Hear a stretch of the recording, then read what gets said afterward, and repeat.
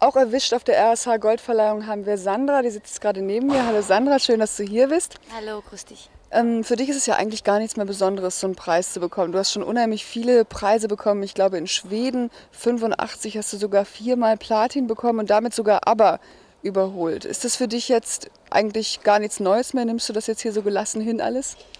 Nein, also ich muss dazu sagen, ich freue mich immer wieder über jeden Preis, ob es jetzt RSH Gold ist oder die Goldene Eins oder wenn es für Bravo, von der Bravo diesen goldenen Otto. Also ich freue mich immer wieder über solche Preise und ich glaube gar nicht, dass man davon genug kriegen kann. Du bist ja fast auf der ganzen Welt ein Pop-Idol. In Südamerika nennt man dich die europäische Madonna. Ist das eigentlich ein Vergleich, der dir angenehm ist? Ja, was heißt angenehm? Ich glaube nicht, dass man mich auch nur, egal wie, also ich glaube nicht, dass man mich mit Madonna, wie soll ich sagen, vergleichen kann. Aber man sagt halt Madonna-Idol, weil halt Madonna extrem bekannt ist. Und ich glaube, dass das der Grund ist, dass man halt mich versucht, auf diese Ebene zu stellen, was eigentlich ein bisschen übertrieben ist, meiner Meinung nach. Würdest du dich imagemäßig denn gerne abgrenzen von Leuten wie Madonna oder Sabrina zum Beispiel? Abkapseln oder? Abgrenzen meine ich. Abgrenzen. Verstehe ich nicht, wie du das meinst. Wie meinst du das jetzt? Auf was legst du Wert bei deinem Image? Bist du mehr so die anständige, saubere, cleane oder Sabrina hat ja dieses Sex-Image? Das meinst du. Also ich glaube, dass also ich muss dazu sagen, als ich angefangen habe, Musik zu machen, da war es für mich klar, wenn ich Erfolg haben werde, dann nur mit der Art, wie ich darauf stehe, wie ich es haben will. Ganz einfach so, wie ich bin. Ich kann niemandem etwas vormachen, indem ich auf die Bühne gehe und kaum bekleidet bin, sondern weil da würde ich mich zu Tode schämen. Also das würde nicht zu mir passen. Und deshalb könnte ich so ein Image wie Sabrina hat, könnte ich erst gar nicht aufbauen. Und ich kann nur so sein, wie ich bin. Und ich bin nur froh, dass die Leute das akzeptieren. Ich habe gehört, du gibst ungern Autogrammstunden und überhaupt der ganze Fanrummel stinkt dir ein bisschen. Hast du nicht das Gefühl? Nee, das stimmt nicht. Das stimmt nicht, nee. Also du vernachlässigst deine Berufspflichten durchaus nicht? Auf keinen Fall, nein, das gehört dazu. Okay, du lebst mit deinem Mann, der dich auch produziert, Michael Cretu, ziemlich zurückgezogen auf Ibiza. Ist es eigentlich wirklich noch zurückgezogen oder quatscht dich da nicht auch jeder auf der Straße an? Na, in Ibiza selber schon, aber da, wo wir leben da so ziemlich alleine auf dem Berg. Und da habe ich absolut meine Ruhe und das ist genau das, was wir wollen. Wie schafft ihr das eigentlich, dass ihr so das Berufliche und das Private vereinbaren könnt? Es gibt ja diesen Spruch von Never in the Office. Kommt ihr da überhaupt mit klar?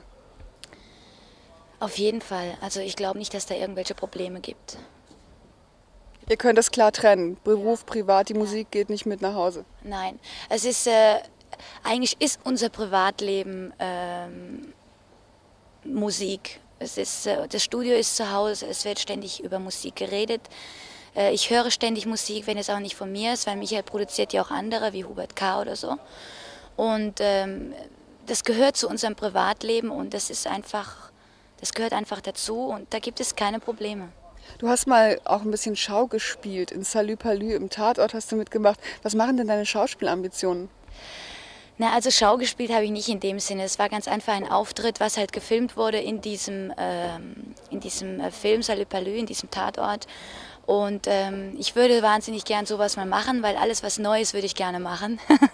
Aber ich bevorzuge erstmal in der Musik zu bleiben und das weiterhin zu machen, womit ich Erfolg habe. Und in Zukunft, was die Schauspielerei betrifft, werde ich sehen, was sich da machen lässt. Im Moment auf jeden Fall noch nicht. Ich habe gehört, du hast in London Gesangsunterricht genommen, letztes Jahr irgendwann. Hat dir das was gebracht? Auf jeden Fall. Auf jeden Fall. Ich bin ein halbes Jahr nach London vor 1,5 Jahren, um besser Englisch zu lernen. Und habe Gesangsunterricht genommen, Schlagzeugunterricht genommen. Und das hat mir extrem viel geholfen. Und vor allen Dingen Gesangsunterricht, das habe ich gemacht in dem Sinne, damit die Stimme stabil bleibt, wenn ich auf der Bühne bin, dass ich nicht nach 2 Konzerten heiser werde. Da gibt es eine bestimmte Technik, die man erlernen kann, damit die Stimme nicht abfällt. Viele meinen jetzt, wenn man Gesangsunterricht nimmt, das muss man machen, weil man nicht singen kann oder dadurch kann man singen lernen. Das stimmt nicht. Also wenn man nicht singen kann, nutzt Gesangsunterricht überhaupt nichts. Aber es ist in dem Sinne eine bestimmte Technik, die man erlernen kann, damit die Stimme stabil bleibt. Was hast du denn musikalisch jetzt noch für Pläne? Secret Land ist ja schon ein bisschen älter, die LP. Was kommt jetzt demnächst? Also jetzt ist erstmal We'll Be Together draußen und demnächst kommt Around My Heart. Ich komme jetzt gerade von Los Angeles und habe da mein neues Video gedreht von Around My Heart. Und ich werde dann sehen, wie es läuft. Also die wird in 2-3 Wochen ungefähr wird sie veröffentlicht. Und für die Zukunftspläne, ja, und dann im Oktober, November wird schon wieder die neue LP produziert. Wann sie dann genau veröffentlicht wird, weiß ich nicht. Und wie sieht es mit Natur aus? Gibt es sowas auch in nächster Zeit von dir? Natur? Eine Tour. Eine Tour? Natur. Ne, also voraussichtlich nicht. Wahrscheinlich so im Mai nächsten Jahres. Vorher leider nicht. Auf Natur stehst du wahrscheinlich sowieso, Ja. wenn du auf Ibiza wohnst. Okay, ich danke dir. Ja, mach dir einen schönen Sommer erstmal auf Ibiza. Danke. Danke.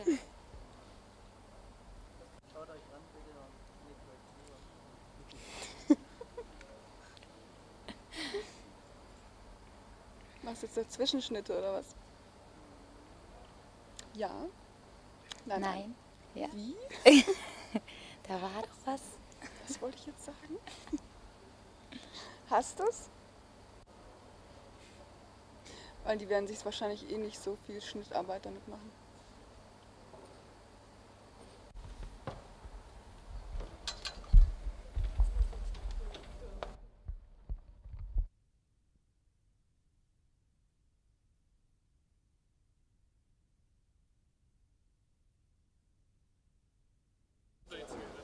Das echte Leben.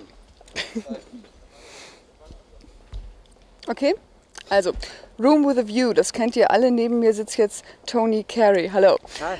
Tony, you can take the boy out of the country, but you can't take the country out of the boy, sollst du mal gesagt haben. Was bedeutet das für deine Musik? Well, erstmal ist das ein blöder Spruch, aber zweitens ist doch was dran. Meine Musik ist halb Country-Musik, sehe ich das. Ich meine, ich habe Heavy Metal gespielt und alle Formen von Popmusik gespielt und Room with a View und der neue Single Comes the Flood sind für mich klare Country-Musik aus den Westküsten Amerikas. Was hältst du eigentlich von der deutschen Musikszene im Moment? Keine Ahnung, welche? Gibt keine. Ja, klar, ich meine, ich bin auch ein Teil davon, aber ja, ich halte nicht viel von, ich meine, ich mag keine Beurteilung. Ein Mann mogelt sich durch und das bin ich. Du warst mal Keyboarder bei Rainbow, das Ja. ist schon ziemlich lange her. Warum bist du eigentlich da weggegangen und was ist eigentlich aus Rainbow geworden? Aus Rainbow ist Deep Purple viele geworden, erstens. Rainbow ist aufgelöst worden und Deep Purple arbeitet an ihr Comeback seit ein paar Jahren. Aber ich bin weggegangen, weil ich sah mich nie als Keyboarder. Ich wollte komponieren und selber singen, was ich jetzt tue. Und ich wollte auch produzieren, was ich jetzt tue. Und in der Kapelle von Richie Blackmore gab nur einen Songwriter und nur einen Sänger. Und das war ich nicht. Wen hast du denn eigentlich alles produziert? Mit wem hast du zusammengearbeitet? Ich habe produziert. John Mayer, ich produziere ihn noch, Peter Maffay, ich produziere ihn noch, Milva, Joe Cocker, Anna Heiges und Blaskapelle Unterföhring in Oberbayern. Ja, und mich selber, Planet P, ja, jede Menge. Du hast mal sehr eng mit Peter Maffay zusammengearbeitet. Ich glaube, du bist sogar da irgendwo an den Starnberger See gezogen und hast da in dem Studio viele Leute produziert, die du jetzt auch eben erwähnt hast. Einem Gerücht zufolge soll ja deine Freundschaft mit Peter Maffay auseinandergegangen sein. Stimmt das eigentlich und was war eigentlich da los? Quatsch. Das stimmt nicht. Das ist Unsinn. Ich produziere seine neue LP, wir wohnen 3 Häuser auseinander im Tutzing. Nein, das ist Quatsch. Was hast du in der nächsten Zeit vor? Ich arbeite jetzt an nächste 15 Minuten oder so. Nee. Oh. Ich arbeite jetzt an meine nächste LP. Es wird im September kommen. Ich bin gerade am Komponieren. Und ich habe nächste Woche Studiotermine und ich produziere eine neue Peter Maffay LP. Und obwohl ich ihn hasse. Und Gerücht zu folgen. Und ich arbeite an einem Tatort, die Schimanski Tatort für Dezember. Ich mache eine Titelmelodie und Filmmusik dafür. Wie hältst du es eigentlich in Deutschland aus? Jemand, der aus Kalifornien kommt, da drängt sich für mich immer die Frage aus, wie hält der es eigentlich hier aus? Ich mag es hier. Mir gefällt mir hier. Es ist okay. Ich meine, ich weiß nicht, ob das deutsche Insecurity ist oder wie, wenn du sowas fragst. Ich mag es hier. Es ist ein wunderschönes Land. Okay, vielen Dank. Ihr habt es gehört, es ist ein wunderschönes Land. Das wissen wir alle. Cheers. Danke, nochmal antworten. Ja, bitte. Okay. Wenn ich jemanden interviewe, der aus Kalifornien kommt, dann stellt sich mir immer die Frage, wie hält der es hier aus? Wie hältst du es denn in Deutschland eigentlich aus? Ich halte es überhaupt nicht aus, nur mit Drogen und Alkohol. Ich hasse es hier. Cheers. Jetzt wisst ihr die ultimative Wahrheit über Tony Carey, aber ich glaube, das ist ja noch nicht ganz so gemeint. Vielleicht im nächsten Interview wird er das dann nochmal revidieren. Ich danke dir. Ja, bye bye. Können wir jetzt aussuchen. Ja.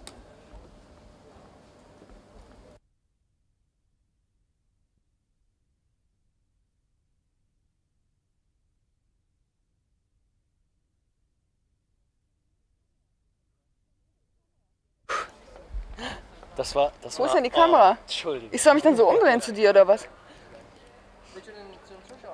Und das ist er. Das ist er. Okay. Wie ihr unschwer an diesem Backstage-Ausweis erkennen könnt, ist das... Okay. Also, wie ihr unschwer an diesem Backstage-Ausweis erkennen könnt, steht neben mir Hannes Kröger, der blonde Hans, hochgeschossen in die Hitparaden, sozusagen aus dem Gar nichts. Der blonde Hans von der Reeperbahn kennt ihr auch alle.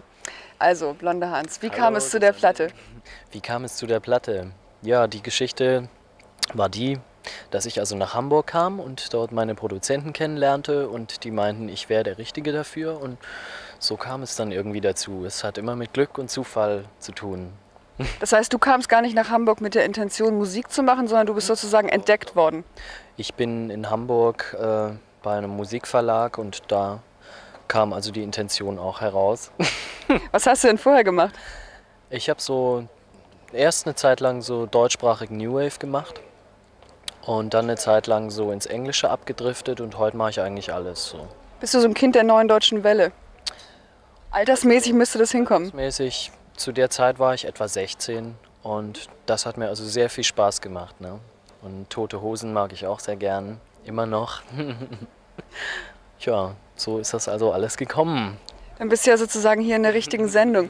Der blonde Hans, dieses Stück, das verbindet ja irgendwie so eine Kultfigur, die jeder mag und jeder liebt, mit irgendetwas, was jeder neu und schön findet, nämlich Rap und diese ganze Musikrichtung. Glaubst du, dass man damit erfolgreich ist, indem man immer etwas Bekanntes, also etwas, was die Leute eh schon mögen, mit etwas Neuem verbindet? Ich glaube, das war schon immer so. Also neue Stile bauen ja immer auf alten auf. Und in dem Sinne ist es eigentlich das übliche Rezept. Die Leute, die was ganz Neues machen, die haben meistens keinen Erfolg, was sehr schade ist, ne? Die brauchen dann immer erst ein paar Jahre, bis die Leute das überhaupt kapieren, ne? Und dann hat meistens irgendeiner Erfolg damit, der das dann aufgreift und wieder mit was Altem vermischt. Du hast ja bewiesen, dass man solche Stücke machen kann, also auch rappen kann und so weiter, nicht nur auf Englisch oder auf Österreichisch, wie Falco das tut, nein, sondern auch auf Deutsch. Rechnest du dir eigentlich Chancen aus, international richtig erfolgreich zu werden mit der deutschen Sprache? Glaubst du, dass sowas funktionieren könnte? Weil viele Bands glauben ja, sie könnten es nur auf Englisch schaffen. Ja, also ich gehe eigentlich gar nicht erst mit dieser Intention dran, ne? So international, wenn es klappt, dann klappt's und wenn nicht, dann nicht, ne? Aber ich meine, ich hätte nichts dagegen. Aber ich weiß nicht, ob die Amerikaner Hans Albers kennen. Ne? Ich glaube schon, ja. So im Fernsehen. Die sehen sich ja alles an. Wie geht's denn jetzt weiter bei dir? Ja, also ich schätze, so im nächsten Monat kommt dann die neue Single endlich raus. Ich habe halt das gemacht, was man vielleicht nicht machen sollte. Ich habe mich auf den Lorbeeren ausgeruht und hatte eine schöne Zeit. Was wird die nächste Single sein? Verrat mal ein bisschen. Ja, es hat noch damit zu tun, aber geht auch noch weg. Also Hans Albers ist auch noch dabei, mein lieber Freund.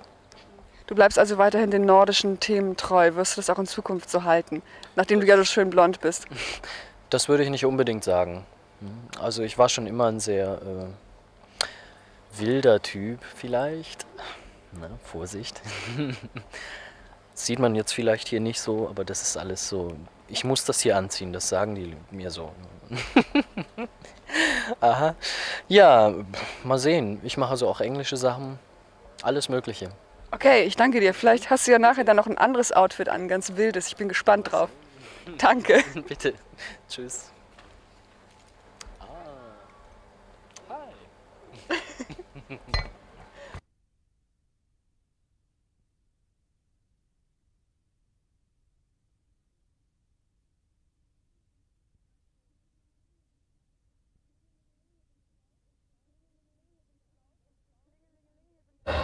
Klingelingeling, hier sind Klaus und Klaus mit einem dritten geheimen Gast, den Sie am besten gleich mal selber vorstellen. Wer ist eigentlich der Mann in der Mitte? Einer unserer besten Freunde, Mr. Dave D. from London Town. Yep. Ja. From London? Yeah. Yes. From England, London. Yeah. London, England.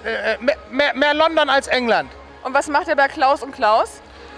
Also wir haben uns letztes Jahr kennengelernt auf einer Beta-Tournee und haben wir so viel Spaß gehabt, Tag und Nacht. Und haben wir gesagt, machen wir zusammen mal Zabadak, weil das einer unserer Lieblingsnummern waren. Und dann haben wir losgelegt und haben unheimlich viel Spaß an der Geschichte. Wir machen immer das, worauf wir Bock haben. Wie war das eigentlich bei Klaus und Klaus? Haben sich da eigentlich zwei Pappnasen gesucht und gefunden? Oder wer ist bei euch so der Witzige? Oder seid ihr das beide? Nee, also eigentlich fand ich habe mehr einen Pappbauch gefunden als eine Pappnase. Und dann haben wir uns gedacht, ja, lass uns einfach mal was zusammen machen. Und bisher sind wir zusammengeblieben, haben auch noch keinen großen Streit gehabt irgendwie, ne? Eure Musik ist ja, also eure Texte, da wollen Sie nicht drüber reden, ich weiß schon. Eure Musik ist ja ziemlich, euer Humor ist ziemlich vorne, ist nicht gerade hintergründig, ist mehr so guter deutscher Schenkelklopf-Humor, würde ich sagen. Habt ihr privat eigentlich auch immer so gute Laune oder macht ihr das nur musikalisch? Also wie mein Club im Moment spielt, kann ich keine gute Laune haben, aber... Was ist denn dein Club? VfB Oldenburg. Amateuroberliga Nord, Platz 5. Logen. Nein, aber ich meine, ich sag immer, es gibt keine gute und keine schlechte Musik. Es gibt nur erfolgreiche und weniger erfolgreiche Musik. Und wir haben das Glück, dass wir mit dem, was wir machen, eben ganz gut dabei sind, so, ne? Auch so chartstechnisch gesehen. Und trotzdem machen wir mal, was wir Bock haben. Und deswegen haben wir Mr. Dave D dabei. Jupp, Kerlchen. Ich bin die Eiermann. Ja. Okay, er ist der einzige wahre Eiermann bei Klaus und Klaus. Ich stelle es gerade fest. Was kommt jetzt nach dem Eiermann? Kommen wir jetzt sofort ohne Anschluss der Milchmann oder wie geht das weiter bei euch? Die Bärenfrau haben wir uns gedacht. Aber wir wissen noch nicht genau, ob das klappt. Mal sehen.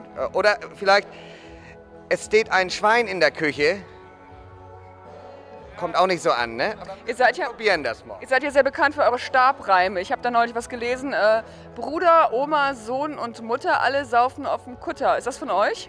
Ja, das ist aber nicht Klaus und Klaus, das ist Torfrock. Okay, da habe ich mich vertan. Erzähl mal zu Torfrock. Du warst bei Torfrock oder was macht ihr da? Oder bist du immer noch, gibt es das noch? Ja, wir machen ab und an noch mal ein paar Konzerte, so alle 3 Monate mal eins vielleicht. So, aber nur so, wenn wir Lust haben und auch wenn das Geld stimmt und man gerade Zeit hat. Ne? Ist euch Geld sehr wichtig? Ja. Dir nicht? Das darf ich im Fernsehen nicht sagen. Ja, ich meine, Geld ist schon wichtig. Man merkt das ja gerade im Moment, weil wir hatten ja vorher nichts und jetzt haben wir was und daran sieht man ja, dass Geld schon wichtig ist. Ne? Okay. Weil jetzt tauschen wir schon wieder die Kohle aus hier. Nein, aber wir machen ja immer bei Klaus und Klaus immer was anderes. Ne? Also Pferde auf dem Flur, Nordseeküste, Viva la Mexico oder jetzt Eiermann, sind ja alles irgendwie verschieden. Es war textlich schon ein bisschen so in die Humorschiene gelegt, aber wir sind ja nicht festgelegt, dass wir nun jedes Mal dasselbe machen. Ne? Und ich meine, was jetzt? Wir machen jetzt eine neue LP, die wird zum Herbst kommen und eine neue Single, schätze ich mal so im Juli. Und das wird wahrscheinlich was total anderes sein. Ne? Und ich glaube auch nur, dass man da Erfolg hat, wenn man immer das Gleiche macht, was man vorher gemacht hat, auch wenn das erfolgreich war. Dann sagen die Leute, zum Beispiel bei Nordseeküste, haben sie alle gesagt, na, nun mach mal wieder so ein Ding. Ne? Das ist ja nicht einfach, weil wenn man da jetzt was anderes macht, dann sagen die Leute alle, ja, aber also eine Nordseeküste ist das nicht. Ne? Aber ich glaube, wir haben jetzt auch noch einen Typen, der ganz gute Sachen schreibt und wir werden mal sehen, was da rauskommt. Also uns ist also um die Zukunft nicht bange. Das braucht ihr auch nicht so sagen, glaube ich. Warum spielt ihr nicht mal in einem Blödelfilm mit? Das ist eine gute Idee, ja. Warum eigentlich nicht? Nee, ich meine, das ist eine gute Frage. Bisher sind wir bloß noch nicht dazu gekommen. Das ist eigentlich alles. Also, wir haben schon öfter mal dran gedacht, mal einen Film zu machen, aber bisher haben wir irgendwie ein bisschen zu viel mit Auftritten zu tun gehabt. Ja, vielleicht mal hier so mit Dave, es wäre ein nettes Trio. Ja. Denkt mal drüber nach. Ich danke euch, ich danke euch. Ja, Entschuldigen? Wir bedanken uns überschwänglich. A movie? Bis dann. Ah, a movie. I'm a movie. Bye bye.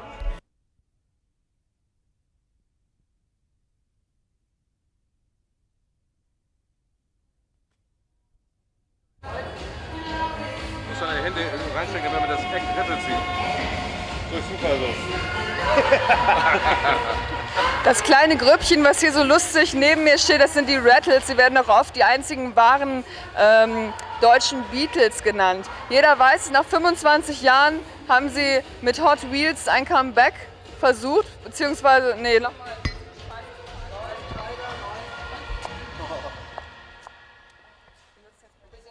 Zu böse. Nee, ich wollte nicht versucht sagen. Achso, läuft schon? Nein. Also, hier neben mir stehen die Rattles. Sie werden auch oft die einzigen wahren deutschen Beatles genannt. Jeder weiß es, nach 25 Jahren nicht gerade kreativer Pause, sie haben alle gearbeitet, dazu kommen wir gleich, haben sie ein Comeback gemacht mit Hot Wheels. Ja, und heute Abend hier bei der RSH Gold Verleihung einen Preis bekommen. Schön, dass ihr alle um mich herum steht. Ich stelle erst mal vor, neben mir der Achim, dann der Dicky, dann der Herbert und der Henner. Ich hoffe, ich habe jetzt alles richtig gemacht. Wer hatte eigentlich die Idee, nach so einer langen Zeit wieder ein Comeback zu machen? Dicky. Dicky mit seinem Zweireiher. Aber ich brauchte dann logischerweise meine Kollegen dazu, nicht? Nee, jetzt mal im Ernst. Habt ihr gedacht, wir machen das jetzt noch, bevor die Stones es tun? Oder was war die Motivation, überhaupt wieder zusammenzugehen, nachdem ihr so lange Solo-Sachen gemacht habt? Naja, die Motivation ist einfach etwas Unmögliches zu probieren. Also irgendwie, so Reunions haben es ja immer so an sich, dass die Leute sagen, ach, jetzt die auch noch und so. Aber das ist auch eine Herausforderung, es trotzdem zu tun. Und das haben wir dann einfach getan. Und seitdem trage ich wieder Sakkos. Wie sah es denn vorher aus? Vorher habe ich also selbst gestrickte Pullover getragen. Und Trenchcoat einmal. Ah ja, stimmt. Einmal hat er einen Trenchcoat getragen. Diese speziellen, die man vorne immer normalerweise so aufmacht. Diese. Okay. Habt ihr eigentlich selber damit gerechnet, dass ihr so erfolgreich sein werdet mit Hot Wheels? Ja. Ich flippe aus. Ja, aber irgendwie, ich muss leider zugeben, also ich war so der Skeptiker. Aber als ich das Stück gehört habe, habe ich gedacht, mein Gott, also der Herbert, er kann zwar kein Bass spielen, aber er schreibt tolle Nummern. Seid ihr denn, okay. Seid ihr denn eigentlich, ich will auch mal was sagen. Nein, ich wollte noch die Gebrauchsanweisung für meinen Scherz mitliefern. Natürlich kann er in echt doch Bass spielen, aber das könnt ihr auch hinterher rausschneiden. Ihr könnt das sowieso alles im Clip sehen. Also was ich eigentlich sagen wollte ist, ihr wart jetzt eine ganze Zeit lang nicht mehr zusammen. Wie ist denn das, wenn man dann wieder zusammenspielt? Hat ja nicht jeder unheimlich viel dazugelernt und gibt es da nicht vielleicht mehr Diskrepanzen als früher, zu früheren Zeiten? Also würde ich nicht sagen. Wir haben natürlich, klar haben wir zugelernt über die Zeit, das ist klar. Aber das verwerten wir natürlich dazu, um miteinander gut zu spielen. Und da gibt es eigentlich auch keine Schwierigkeiten. Fließen da jetzt irgendwelche Eindrücke, die ihr in den letzten Jahren gesammelt habt, zusammen? Wie macht ihr das jetzt? Ja, erstmal nicht letzten Jahren, sondern wir sind jetzt erst ein Jahr zusammen, von der Produktionsphase bis jetzt. Und ich muss sagen, es ist alles so super und so positiv, dass also nebenbei noch Erfolg da ist unheimlich toll und finden wir auch alle sehr schön. Aber auch dieses Zusammenkommen von uns und dieses Musikalische, das hat irrsinnig Spaß gemacht. Hat sich denn viel verändert im Vergleich zu früher, rein musikalisch bei euch? Also ich möchte sagen, es hat sich nicht sehr viel verändert. Die Jungs sehen alle noch so aus wie damals und haben noch den gleichen Scherz drauf. Und das finde ich einfach toll. Was kommt jetzt nach Hot Wheels? Wird es die Rattles weitergeben oder war das jetzt nur ein Gag für eine Platte und dann wieder Solo? Also wir haben mal gedacht, es wäre ein Gag und jetzt plötzlich ist es ernst geworden, weil es ganz erfolgreich war. Und wir versuchen uns jetzt also davon nicht irritieren zu lassen. Und einfach eine zweite LP zu machen, die noch besser ist. Und insofern, wir gehen also im Herbst ins Studio. Und wo geht ihr ins Studio? In Deutschland? Ja, doch in Deutschland. Ja. Natürlich. Das kann man, ich meine, also wir glauben nicht daran, dass also die Technik, wenn sie im Ausland steht, irgendwie bessere Resultate bringt. Das ist also, das Einzige, was es bringt, ist, dass man woanders ist irgendwie und es hat ein anderes Flair oder irgendwie irgendwas swingt da, aber irgendwie ein Lexikonhall bleibt ein Lexikonhall und irgendwie